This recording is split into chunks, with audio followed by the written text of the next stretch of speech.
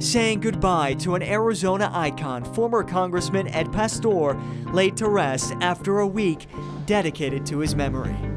Thanks for choosing us at 6:30. I'm Katie Ramel. And I'm Nick Saletti in for Steve. Retired Congressman Ed Pastor has been laid to rest at the St. Francis Cemetery after a colorful and emotional funeral. He died of a heart attack 10 days ago. ABC 15's Sonu Wasu was there for every minute of this final goodbye to an Arizona treasure.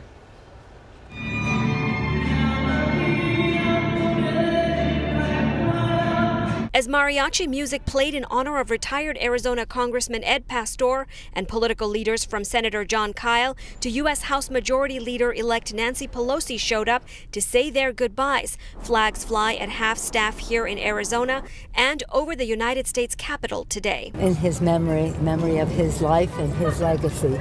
And every time that flag waves, it's about some wonderful thing that he did, and we will bring that to his family. In Pelosi's eulogy, she described Pastor as a personal family friend. We loved him very much. My husband used to have cigars and tequila with him, so we feel personally sad about losing a cherished friend as well as a great American leader. Pelosi says just like the funeral mass, Pastor was all about culture and faith. Senator Kyl also spoke at the service, calling Pastor a great leader who was passionate, not pushy, a man with both dignity and humility, a man always loyal and dedicated to family. As a kid, I always remember every Friday the airplane from D.C. would get in at 8, 9, 10 p.m.